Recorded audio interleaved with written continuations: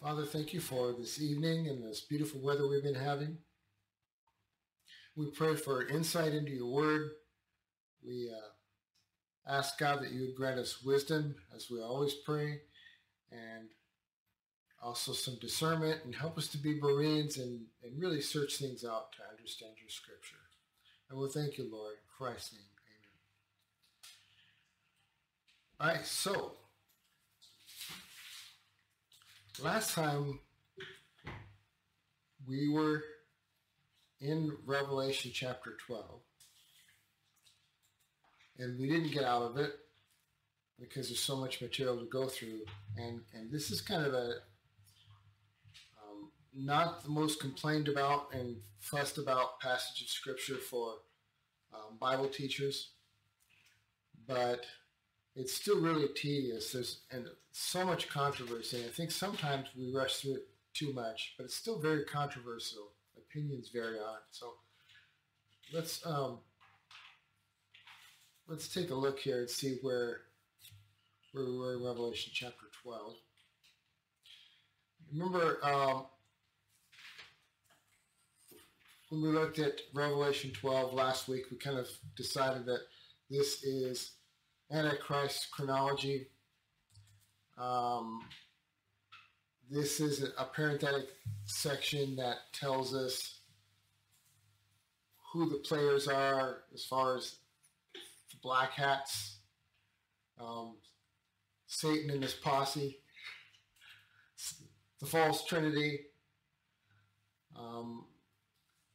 So taking a look at this, starting with verse 1, and a great sign appeared in heaven, a woman clothed with the sun, with the moon under her feet, and on her head a crown of 12 stars. She was pregnant and was crying out in birth pains, in the agony of giving birth. And another sign appeared in heaven. Behold, a great dragon with 7 heads and 10 horns. And we're going to be discussing that for some tonight and probably a little bit next week too. We'll see how far we go. So let's see if we can solve what this is about. And on his heads 7 diadems or crowns. His tail swept down a third of the stars of heaven and cast them to the earth.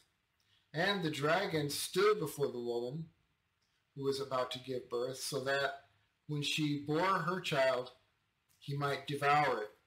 She gave birth to a male child who is to rule all the nations with a rod of iron, but her child was caught up to God and to his throne, and the woman fled into the wilderness, where she has a place prepared by God in which she is to be nourished for 1,260 days. You missed it. You didn't ask a question. 3.5 years, that's right. 1,260 days, 3.5 years. So, can I ask? Yes, you go right ahead. So, the woman, so was it Israel gave birth to what? Who? Well, it's the promise from the beginning has been from Genesis 3:15 to Eve that a deliverer, a Messiah, a Savior is going to come eventually. Of course, she thought it was going to be their firstborn, right? Abel. She thought maybe that was it. And Satan might have thought that too, and so Cain slew Abel.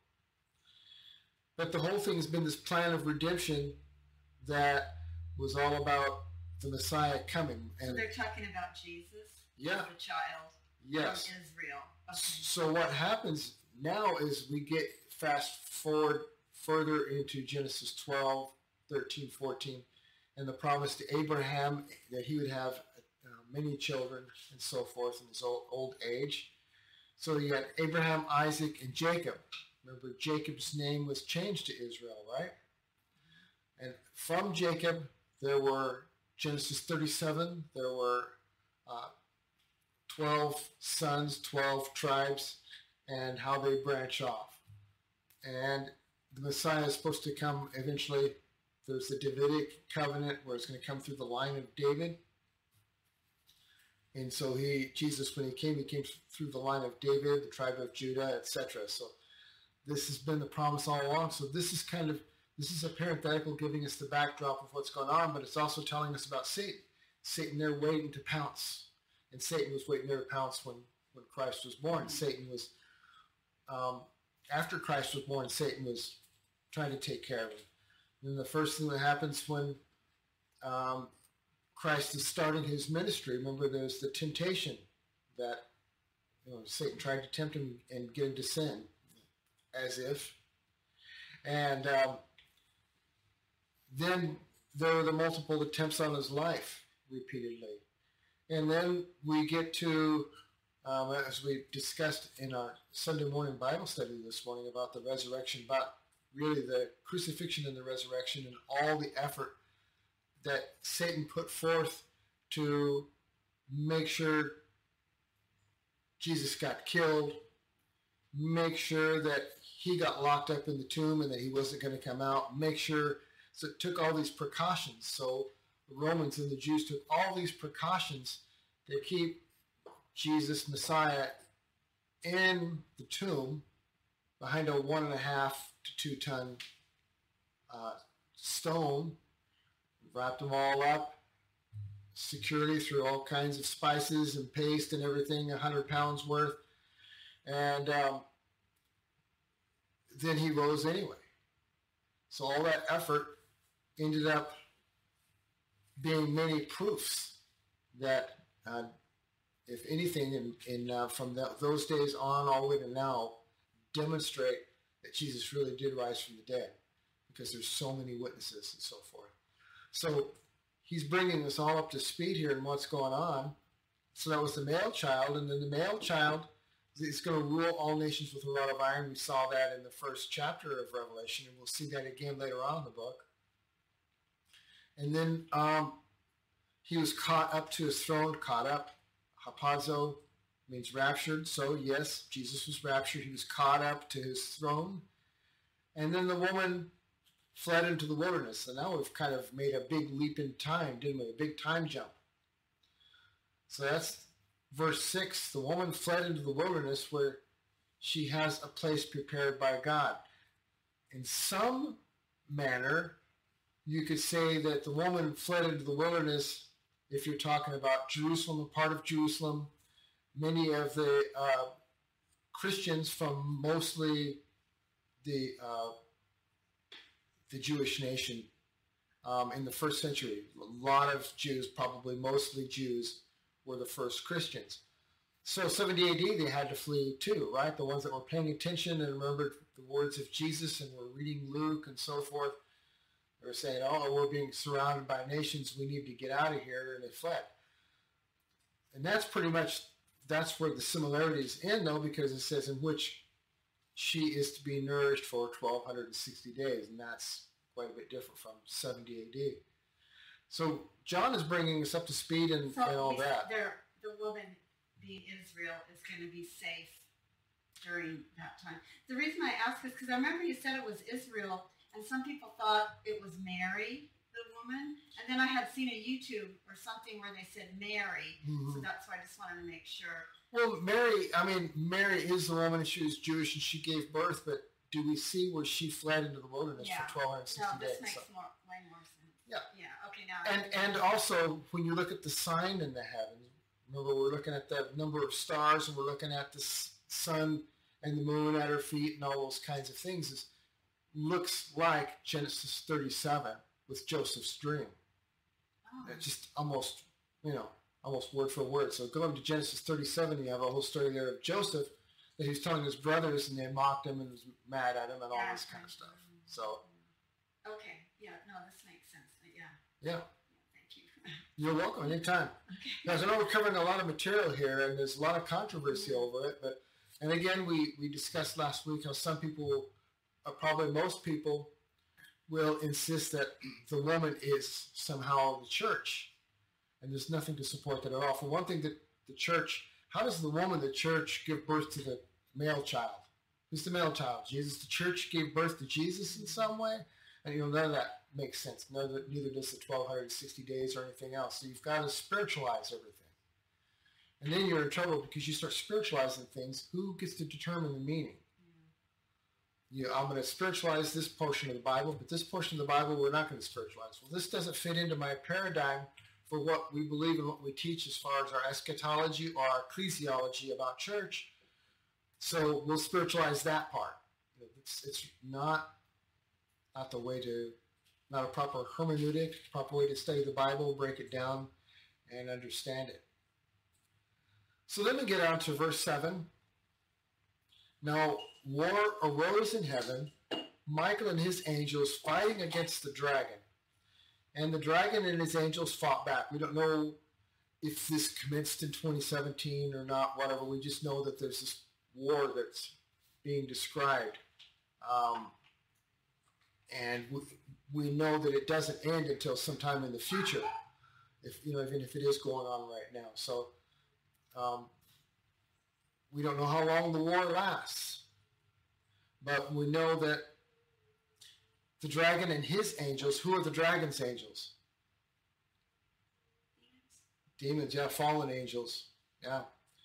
But he was defeated. There was no longer any place for them in heaven. Sometimes it surprises people to think that Satan is not down there in hell somewhere with a bunch of demons with a pitchfork poking people who show up in hell, like they show in cartoons and in some movies. He's not in hell yet. And we see in some of the passages we covered last week and in Job that he's ever before the throne accusing the saints. But we have an advocate in Christ Jesus. He's our advocate. And he's right there at our defense continually because his righteousness is imputed unto us. So the great dragon was thrown down, that ancient serpent who is called the devil and Satan, the deceiver of the whole world. He was thrown down to the earth, and his angels were thrown down with him. And in verse 10, and I heard a loud voice in heaven saying, now the salvation and the power and the kingdom of God and the authority of his Christ have come. For the accuser of our brothers has been thrown down, who accuses them day and night before our God. And they have conquered him by the blood of the Lamb and by the word of their testimony, for they loved not their lives even unto death. Therefore rejoice, O heavens, and you who dwell in them. But woe to you, O earth and sea, for the devil has come down to you in great wrath, because he knows that his time is short. So we discussed a little bit last week about a scenario or two where it looks like the devil, when he comes down to earth, he indwells Antichrist. He possesses Antichrist. And we've seen this before, right? Who did Satan possess before, notably in the scriptures? Judas. Exactly right. He possessed Judas. He entered Judas. And that was the betrayal of Jesus. The same kind of thing is going to happen here. He's going to possess Antichrist. That's why I was calling him the Antichrist beast, so we have in our minds straight that the beast now is where we see Antichrist in a completely different light, because he's possessed by Satan and he's angry and he's got great wrath. So he comes down somewhere in the process. He's going into the temple. I don't know if he stopped by and killed the two witnesses. The whole world had been trying to kill him for a while, sending armies to him or whatever, but they were able to call down fire from heaven, fire from their mouth, send plagues. So armies of the earth have been trying to take the two witnesses out for some time. But the Antichrist beast comes and he is able to kill the two witnesses where they lay in the street for 3.5 days, right? So I don't know if that happened first and then he goes into the temple, and we'll see again coming up in the next chapter, there's another beast, and it's the false prophet that we'll discuss. So somewhere in here in that 3.5 days, we see the two witnesses killed, and we see the setting up of the abomination of desolation, that fake image of the beast that the false prophet sets up, and then he'll start his beast system 666 and all that, and solidify his global government system, his global armies, solidify the worldwide religion, all rallying around and worshiping the serpent Satan. So that's what happens right here. This is the kicking off of the Great Tribulation. So the timing can be debated a little bit. We know that the two witnesses, that when they begin their ministry, it's for 1,260 days, three and a half years. We know that the Great Tribulation, which is the second half of the tribulation week, is 3.5 years, 1,260 days. So it could be that they both happen the same day. Antichrist comes into town, defeats the two witnesses. He goes into the temple, declares himself God, makes himself God. And this is before the statue's set up, and he makes himself to be God. And that's the abomination of desolation. And the statue might even be set up the same day. I don't know. But we see 3.5 day period, and then at the end of this 3.5 day period, as we saw in Revelation chapter 11, when the two witnesses rose, there was a great earthquake that wiped a bunch of people out. Well, we see another great earthquake happen here again. So it could be that this little window here, 3.5 days, it's just a bunch of events stacked on top of each other. The other earthquake, I believe, is going to be, we see that happen when the woman is being pursued into the wilderness, and that's what we want to close off and finish tonight. Any more questions about that so far before we go ahead and move on? What's the difference between the serpent and the dragon? Nothing. In fact, one of these passages, it refers to him as, here it is, verse 9. And the great dragon was thrown down, that ancient serpent who is called the devil and Satan, the deceiver of the whole world. So you've got them all, the whole bundle of monikers right there. So that's all the same being. This is where we left off last week, so let's resume this and see how far we get. Verse 13, and when the dragon saw that he had been thrown down to the earth, he pursued the woman who had given birth to the male child, but the woman was given the two wings of the great eagle. We did cover some of this, so that she might fly from the serpent into the wilderness, to the place where she is to be nourished for a time and times and half a time, 3.5 years. The serpent poured water like a river out of his mouth after the woman to sweep her away with a flood. That could be literally water. It's possible, but I will say, as I think I did last week, that very often water, flood, those types of terms refer to, especially if you're sending a flood after somebody like a great army. A lot of times a large number of people was called, we call it a sea. A sea of people. We even have that kind of as an idiom here in the West, but in particular in Scripture we see that. What you see on the map on the right, off here, Petra, just north of that, you see Petra, and this little writing right here says Bozrah. Down on the very bottom in the black is Bozrah. In Scripture, we'll read the Scripture for that. But Bozrah looks to be the first stop Jesus makes when he comes down to earth, before he actually sets his foot down on the earth. Remember, he sets his foot down on earth on the Mount of Olives, and it splits to the north and to the south. Fresh water pours out, goes into the Dead Sea, starts this refreshing. And this is before that, so he's got this loop he makes. And the guess is that, this Bozrah in that area is an area where Satan won't be touching the saints at that time, not in that area.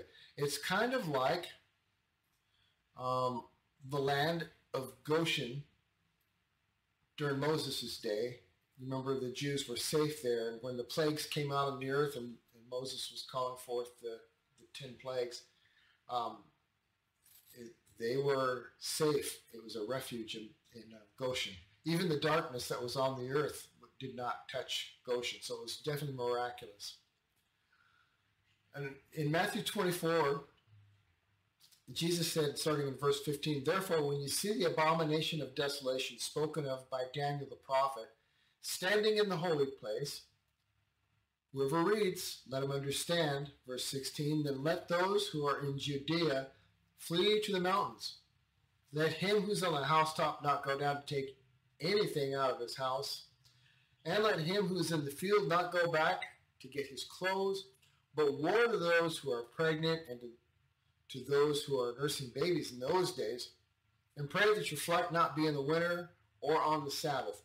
For then there shall be great tribulation, such as has not been since the beginning of the world until this time, no, nor ever shall be.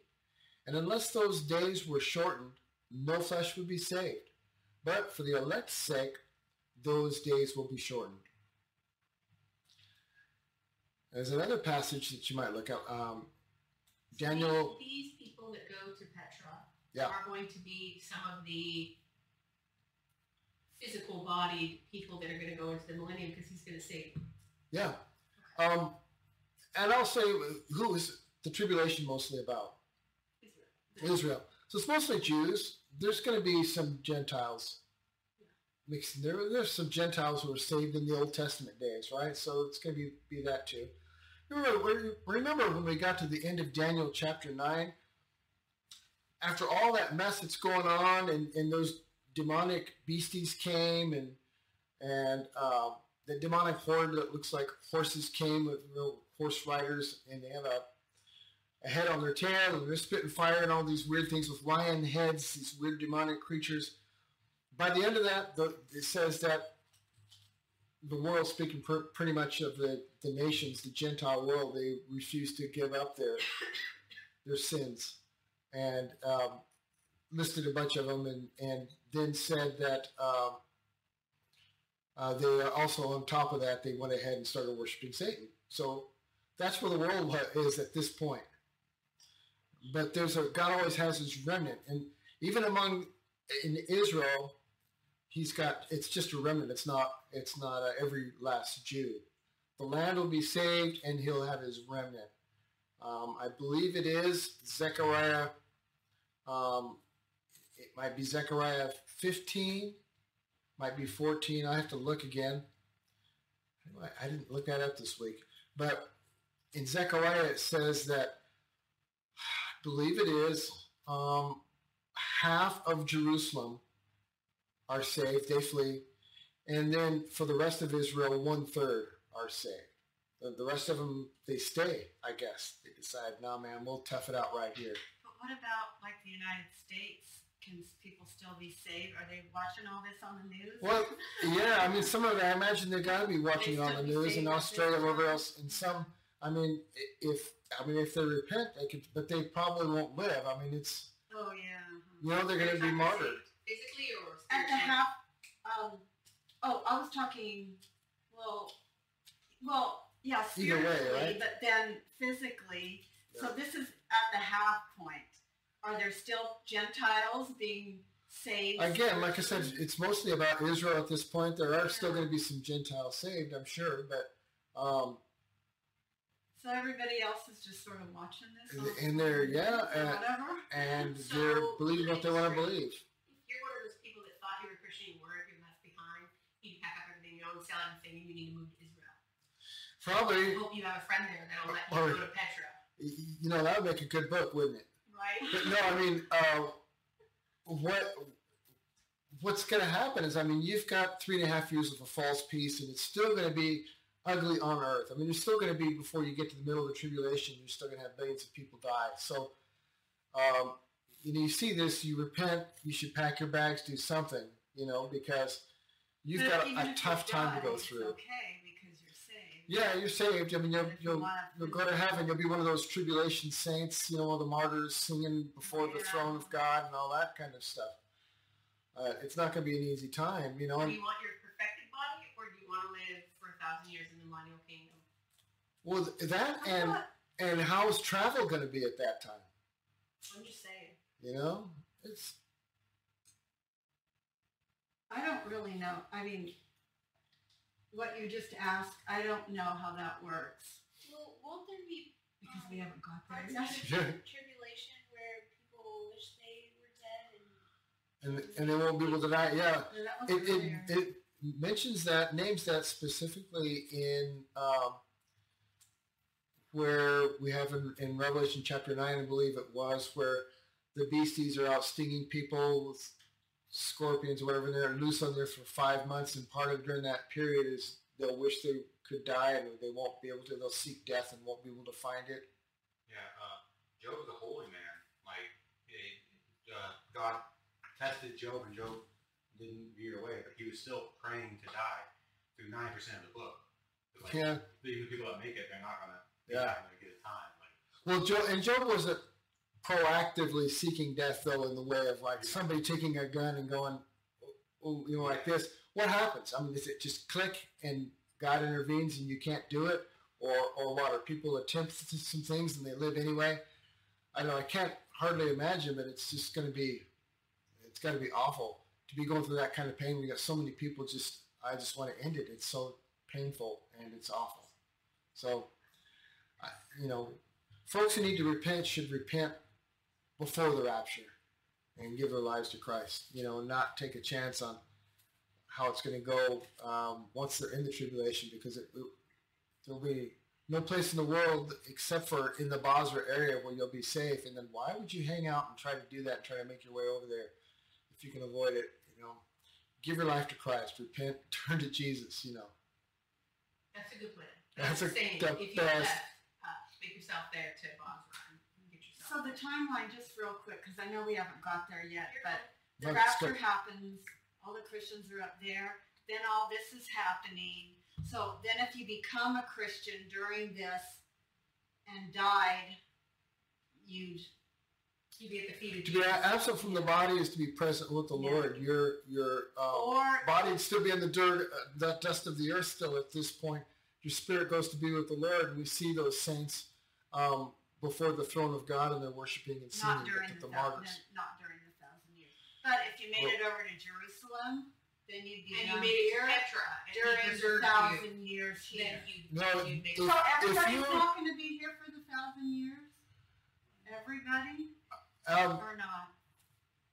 What happens with the tribulation saints is a matter up for debate, but it does say that God calls forth the people out of the dust of the earth and so forth. So people will debate whether or not the Jews are included in that or not, and I think they are, and it depends on the language, the translation you get from the Greek, but we're not there yet in Yeah. Revelation chapter 20, but this is the fulfillment of all the promises that were promised to Israel back in Genesis. So the elect, the Old Testament Jews, they'll be there too. We'll get there. And I wasn't sure about this. There's some weird wording, especially in English, that comes across strange, where it talks about the rest in Revelation 20, verse 5. So we'll discuss that. We'll discuss that at length. But I think everybody will be there in some form or another. The saints, as in the church, the body of Christ. Remember, Jesus said, "I'm going to prepare a place for you, and in my Father's house and my Father's room, and my Father's mansion are many rooms." This is New Jerusalem, and it's identified as the bride to John later on in Revelation 21, because the reason why this structure is identified as the bride, behold the bride, the angel says to John, is because it's where we live. It's like heaven is identified with God. New Jerusalem is identified with the church, the bride of Christ. He points to New Jerusalem, and he tells John, behold the bride, now wife.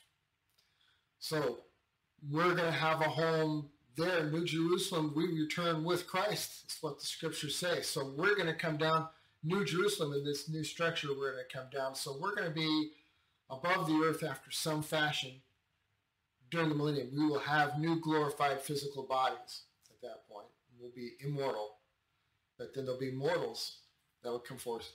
There'll be immortals, as in Old Testament Jews coming out. And they're going to realize and live in Old Jerusalem all the promises from all the way back in Genesis, with King David, as in the fulfillment of David, with Jesus Messiah sitting on his throne, on David's throne, ruling there for 1,000 years. And when Yes. you say everybody, you just mean the saved, because the other ones stay in the ground until the end. I'm talking strictly what's called under the category of the first resurrection, which is all the believers. And it's not in order of events. First category, first resurrection, is all the believers.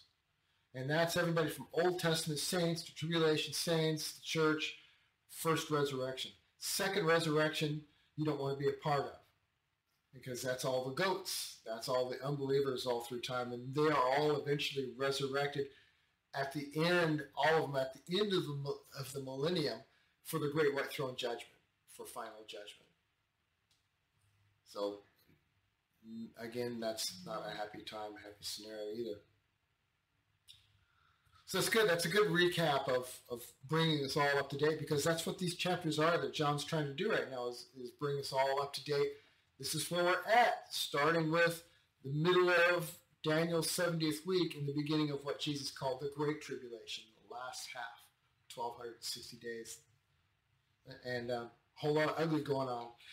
And we also know that this is the middle too, when we saw where there was the announcement and we saw the quakes and lightnings and thunderings at the seventh trumpet. Okay, we've already seen that happen. But yet, when we get up into chapter 16, I think it is, where the seventh trumpet actually starts, by pouring the bowls, it brings us back to the lightnings and the thunderings and so forth. So we're at one of those, meanwhile, back at the ranch kind of thing. Let me catch you up with the two witnesses and what's going on with the temple and God's holy city. Oh, and by the way, let me tell you where we're at with you remember that Satan, devil, serpent, dragon guy? Let me bring you up to speed with him and where he's at and how he comes into play at the beginning of the Great Tribulation, in the middle of the week. Oh, and I know we mentioned the Antichrist, the man of sin, the man of perdition. Let me show you how he fits together with Satan. He ends up getting possessed by Satan. And then we're getting ready to go into, and by the way, there's another one, another beast, and he's got two horns, and he's going to be, a false prophet. And he's going to make this image and stand it up in the temple and profane the temple, and it's going to be, a full abomination of desolation, just like Antiochus Epiphanes did by setting up a statue of Zeus in the Holy of Holies in the Old Temple in the days of like the Maccabees, the intertestamental period between the Old and New Testament.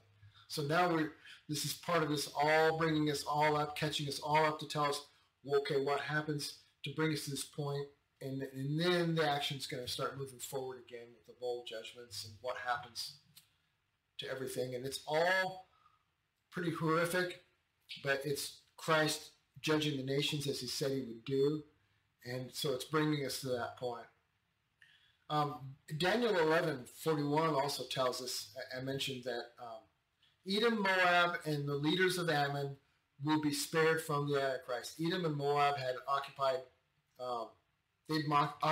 what's now modern Jordan. So Matthew 24:15 and 16, it tells us of this place of refuge for the remnant of Israel. So that's why a lot of people, study carefully, and they say, well, Petra's an ideal location. It's probably not the only location. There's probably other outlying caves. And I understand even during 70 AD, people found all kinds of caves in the hills and things, and they hid in them in 70 AD. And so you could see some of that too. You have a bunch of people in Petra, but you might have some people in some surrounding areas. But again, Daniel 11:41 tells us that those people there are going to have a place of refuge. So looking at it from a biblical standpoint, Jordan currently has a peace treaty with Israel. Petra in Basra would be an ideal location. And it's a stopping point, like I said, for Christ on his way to the Mount of Olives. He's also going to stop after Basra. He's going to swing through the valley of Megiddo, where we get the word Armageddon. So he's going to swing through there. That's where you get the grapes of wrath, trampling the grapes, and blood being so deep at some points in that valley that blood will be up to the bridles of the horses. That's a lot of blood, but that's the world's armies.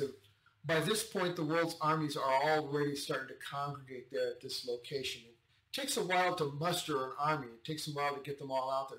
We've seen how many years it took for Putin, for instance, to get all of his troops across 6,000 miles and pull them all together and get them all toward Ukraine and stage there. It takes a lot because you've got to feed those people.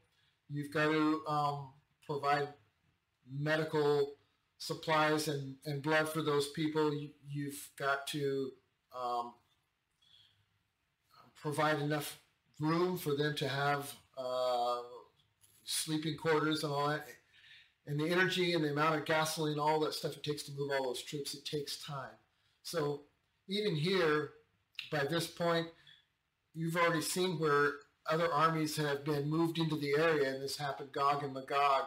They likely didn't all go home. A lot of them got wiped out, but now the Antichrist is going to be moving more people in because he's still after Israel.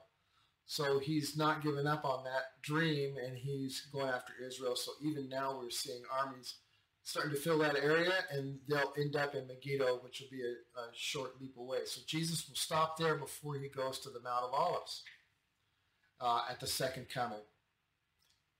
So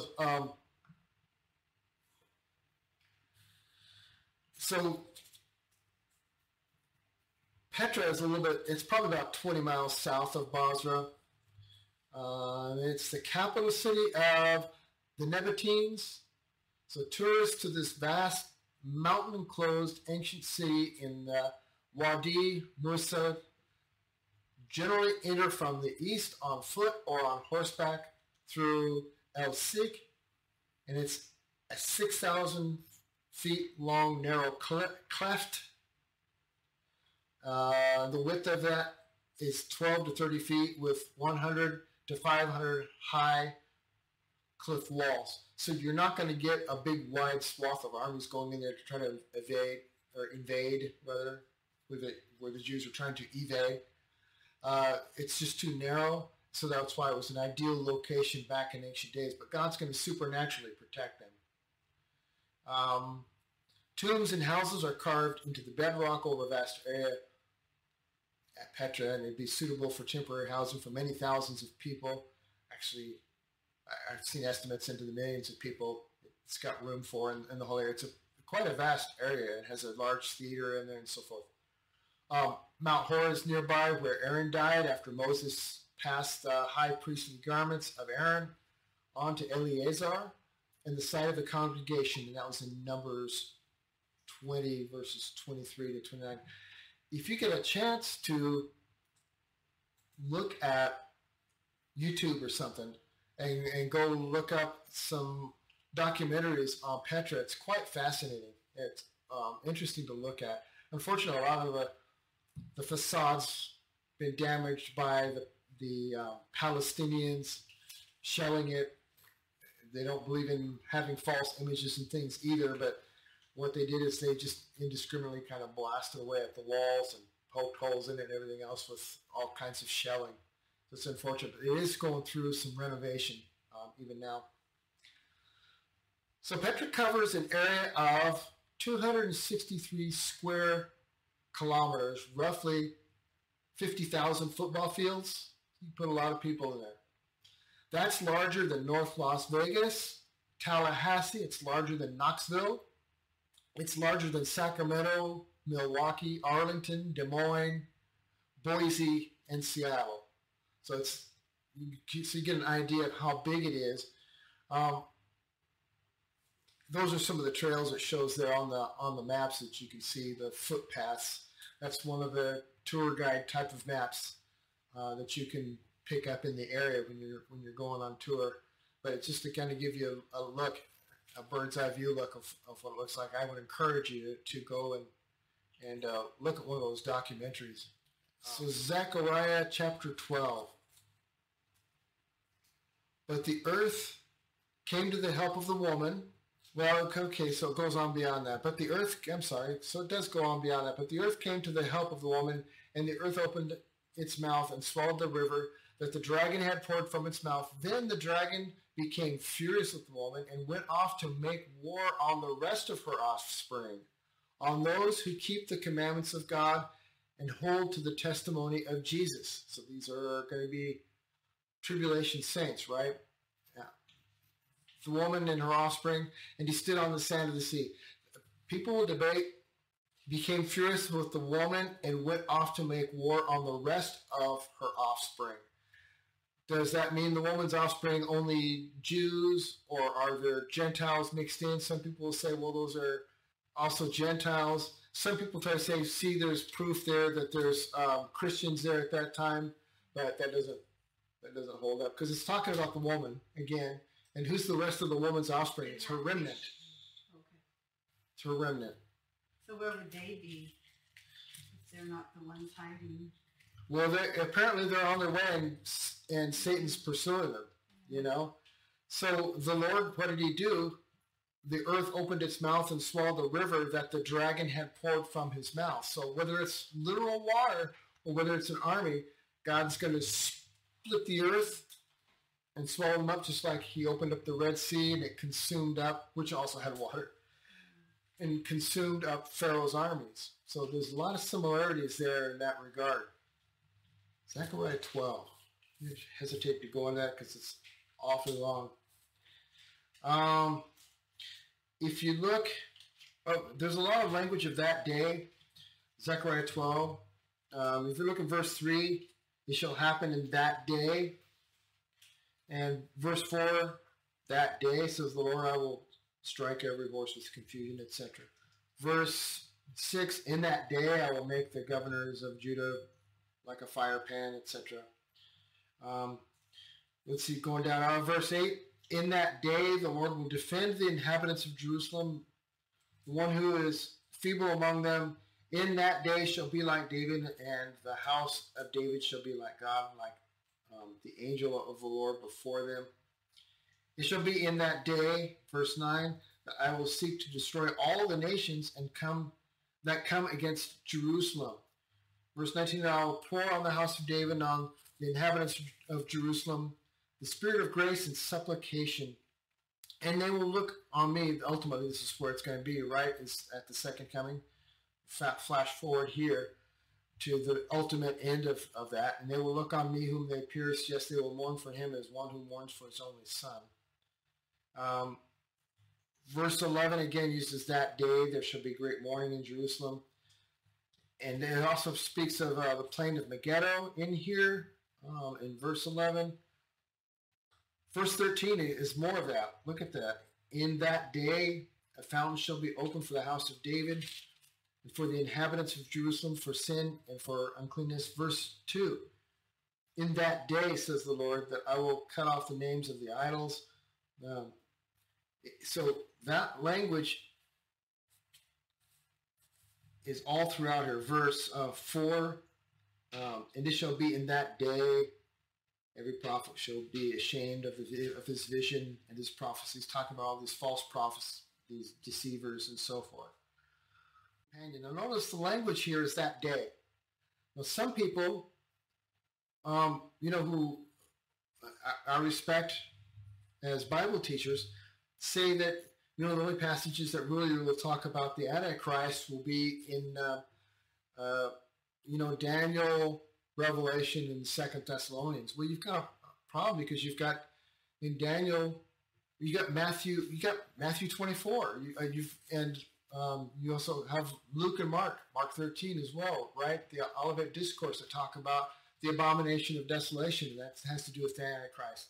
And it shall come to pass in that land, says the Lord, that 2/3 in it shall be cut off and die, but 1/3 shall be left in it.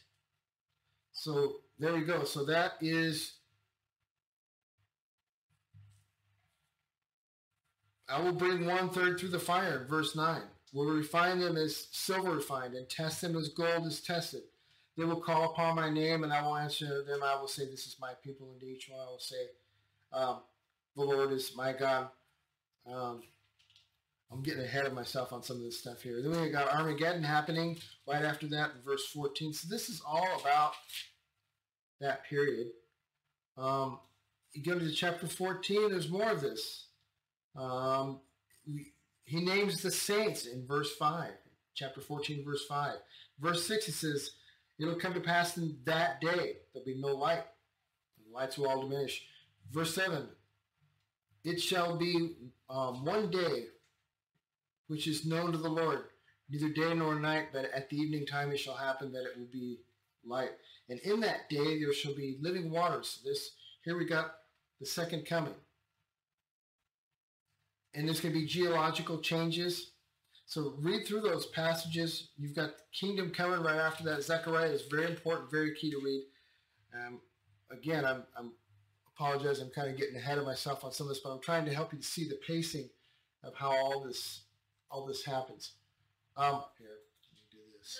The shepherd, you said. The shepherd, we're going to get into the shepherd. There's a wicked shepherd coming that's named too. And that's what I mean about I'm getting ahead of myself here, because there is a profane and there's a wicked shepherd, and what happens with him is there's a lot of debate about whether he is the same thing as the beast in this Revelation chapter 13 chapter, who ends up with a head wound because it talks about losing his sight in one eye, and his right arm withered, that kind of a thing. So in chapter 11 in Zechariah, it talks about the worthless shepherd. Yeah, And the worthless shepherd. Go ahead and you want to read that passage about the worthless shepherd. Go ahead. So it's Zechariah 11:17. It says, Woe to the worthless shepherd who deserts the flock. May the sword strike his arm in his right eye. Let his arm be wholly withered, his right eye utterly blinded. Yeah, that's what we're going to get into, and we're going to get into that. I mean, clearly, with as much time as we spent here, we're not going to get into all that tonight. But what I want to do is set you up for some of those passages to read about what all is going on in that part of history, and read those particular chapters in Zechariah, because there's so much going on about the war and the dynamics here between all these characters, these players in this great play, if you want to call it that, on the stage, on the world stage at the end. And we will talk some more about the Antichrist. There's a lot of debate about the Antichrist, and let me wet your whistle with this about the Antichrist, because a lot of people try to say, well, the Antichrist comes out of Europe, 10-nation confederation, European Union, Carpathia, whatever, and he's, blonde hair, blue-eyed kind of Antichrist, or maybe he's Muslim. A lot of people now, it's popular to say he's Muslim. I'm going to read you a couple things, speaking of the false trinity, as we go into Revelation 13, that we'll be getting into next week. Let me read you some of what I found concerning that debate, and we can discuss it more next week too. But I want to read you some things that I thought were interesting.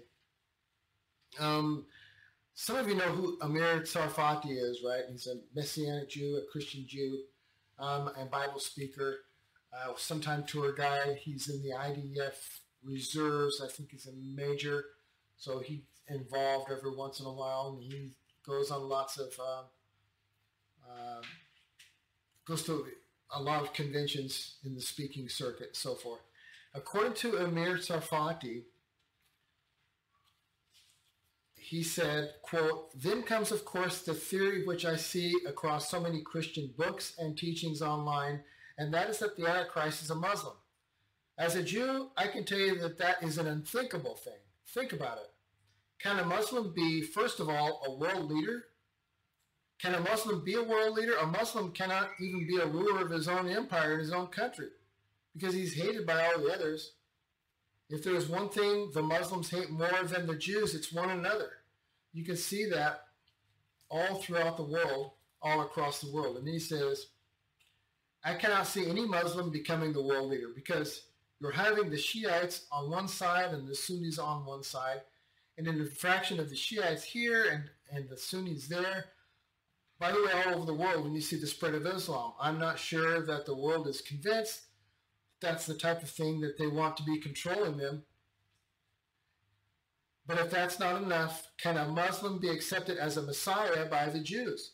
A religion that is calling for the killing of the Jews. How can it be accepted by the Jews as the one who produces their Messiah? Believe it or not, to be the Antichrist, you need to be first received as the Christ. Do you understand that? What makes you the Antichrist? You're acting like you're Christ. Yeah, not the Jesus Christ, but the Messiah, the Christos. That means Messiah, Christ, it's the same thing. So interesting, can a Muslim allow a Jewish temple on the third holiest site for Islam in the world to be built?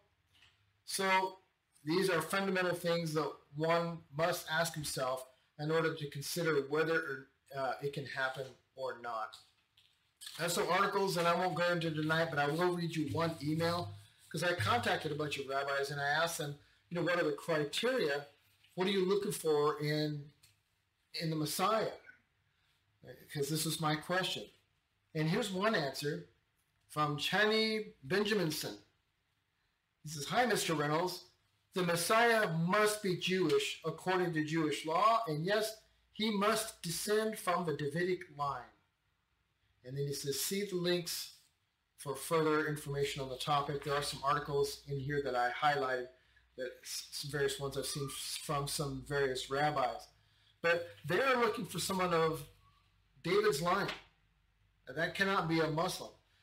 We do have a couple of, like for instance, one of them would be Dr. Arnold Fruchtenbaum, and I respect him highly. He's the one who's been promoting and seeing to the more widespread teaching of Israelology. So when you're studying theology, you'll go through these books on theology, and Israelology will not be among them listed. More and more seminaries, Bible colleges are starting to teach it because it's such a huge component, knowing that culture, knowing the traditions, knowing about the feast days, knowing about the marriage feast, the marriage tradition, all those kinds of things, and how to read so much of what Jesus is telling the disciples that they understood because they know Israelology, right? So it's key. But he says, no, he thinks, it'll probably be a Gentile. But he's a believer, and he's looking at it that way, where, well, it could be a Gentile. But the rabbis, I found one rabbi so far online who said, not really that it could be a Gentile or that he's got to be a Jew, and it was a liberal rabbi, highly liberal rabbi, and he was basically dismissive of, why waste all this time looking for this stuff? It's not important. Let's just all get along, kumbaya. That was basically his take. So, and you expect that from somebody, an extremely liberal rabbi. But the rest of them are saying, no, he's got to be of the line of David. That's what we're looking for. That's Jewish law. He's got to be certified by the priest before he can be even declared as the Messiah. So that being a Gentile, Muslim, whatever, it's just not going to happen. So we've closed out chapter 12. Hopefully now we've pulled everything together. We're caught up to speed right at the kickoff of, still as far as what we've seen, right at the kickoff of the Great Tribulation. But we're still not done setting all this up, because now we're going to look at the beast himself. We're going to look at the dragon, the 7 heads, 10 horns. We'll compare that with a little bit with Daniel, Nebuchadnezzar's dream and the big statue. Remember the big statue with the head of gold and all that, and the bronze vest and the legs of iron and 10 toes that are miry clay and iron and all that. So we'll look at all that and see how they're related to each other and what nations that means. One thing I'll say ahead of that, though, is I've stressed before, because it's like people quibbling over what nations are involved and who kicks off the Gog and Magog war. It's going to happen. We can quibble over a couple of those nations, but it don't matter, because it's going to happen, and we know they're coming after Jerusalem, and God's going to win, and it's going to kick some things off. Same thing here. What religions are involved? Does it come out of Rome? Does it come out of Europe? Does it come out of, literally, does it come out of Babylon? All this kind of stuff. What nations are involved? All the nations are involved, and they're all going to belong to the Antichrist. All the religions are going to become an amalgam of one great, some manifestation of some kind of religions. A lot of people say, oh, it's the Roman Catholics. No. I mean, it might be, because you've got Islam.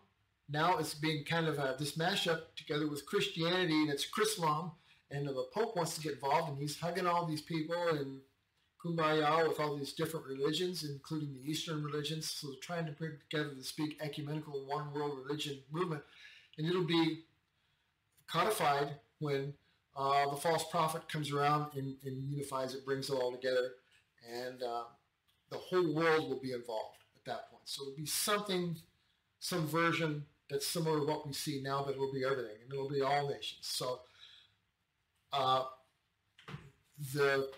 the beast will consume the whole earth. This is what we get from Scripture. So with that, we'll stop here where it's safe before I ramble on into some other territory that, but you can do some research yourself on the Antichrist, whether he's Muslim, Jewish, or some other Gentile race or something, and we can discuss it more next week, because we're going to pick up there next week and get into Revelation chapter 13.